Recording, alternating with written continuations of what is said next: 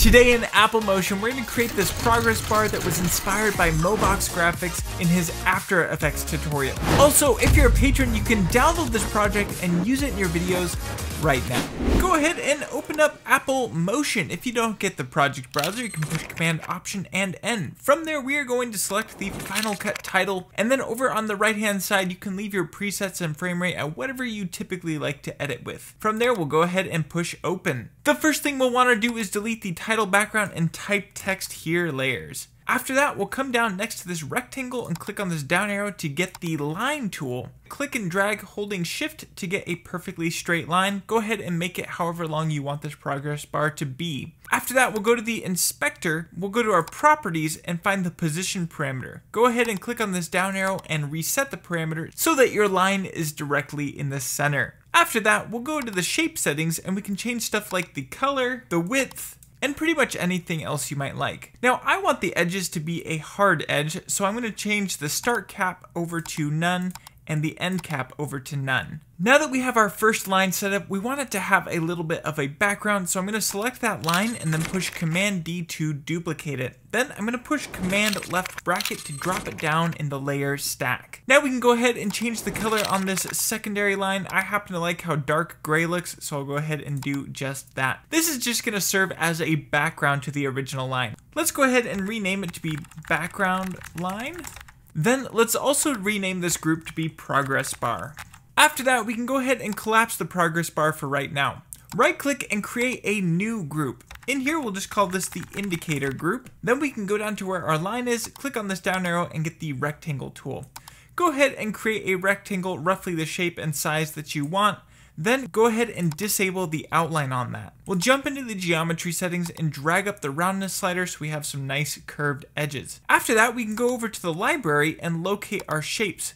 Scroll down to the bottom and you'll see this triangle shape. Go ahead and add that into the indicator group. Then we can rotate it around holding shift to lock it to its axis, and then we'll shrink it down so it's the right scale and size for what we want. We can also select the triangle in our timeline, go to the end and push O so that it lasts for the entire duration of our project. Since we're already in our library, go ahead and select your generators.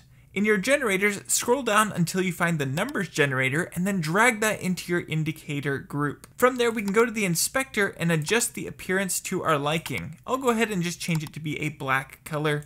Then we can drag this up over the top of our indicator box. After that, I'm going to go into the format settings and change it to be centered in its alignment and then drag up the scale quite a bit. And then we can just recenter that on the box to our liking. Now, if you want this to have a percentage symbol, we can go over to the generator settings and change the format from number over to %. However, I really like the clean minimalist look, so I'm just going to change this over to number. We can go ahead and disable this checkbox for animate. We're going to drive that with a slider. And you can see I can actually use this slider here on value to change the number. Now that we have our indicator box set up, we need to go ahead and adjust the anchor point, because right now the anchor point for this box is down here off to the side, and that's going to throw off our animation.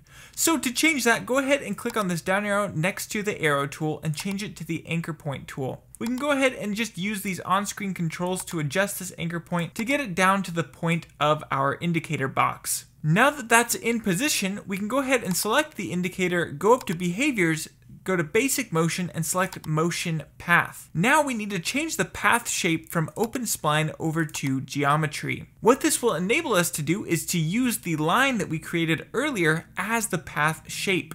So we can go ahead and expand the progress bar so that we see the original line we created and drag that into the shape source box. So now you'll see that if I adjust this offset, our indicator is moving along this line. Now, I definitely don't want it to be directly on the line. I want it to be offset just a little bit. So let's go ahead and disable this box for attach to shape. Now that that's unchecked, go ahead and make sure that your playhead is at the very beginning of your project so that it's at the earliest point on our geometry line. After that, we can go ahead and click and drag this indicator to be directly over the top of our progress bar. Now that it's in position, you'll notice that if I play through the timeline, it's automatically animated, and we want to be able to adjust this to our liking. So to do that, let's go ahead and change the speed from constant over to custom. After that, I'm going to click on this down arrow next to custom speed and reset it. So now I can actually use the slider on this custom bar to adjust the position of our indicator. From there, we want to link wherever the position of this custom bar is to the position of our line. So we'll go ahead and click on this down arrow next to custom speed, add a parameter behavior, and select link. From there, we can go ahead and drag in the original progress bar that we created. We'll need to change the compatible parameters from none over to object,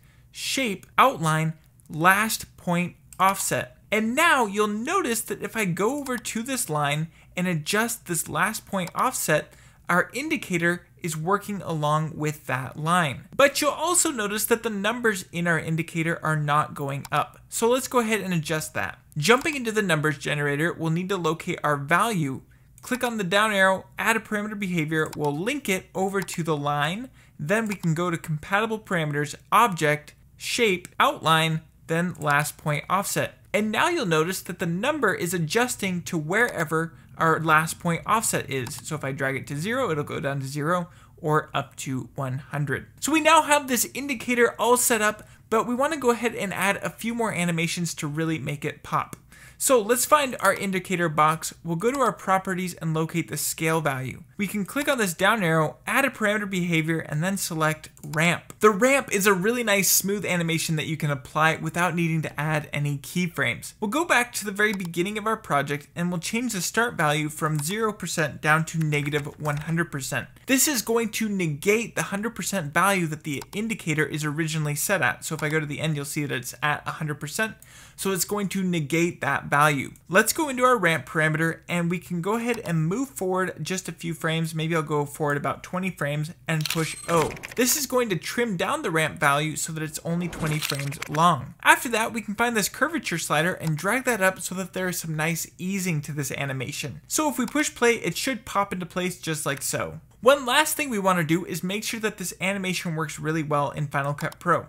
So we'll go to the very end of that animation and push Shift M.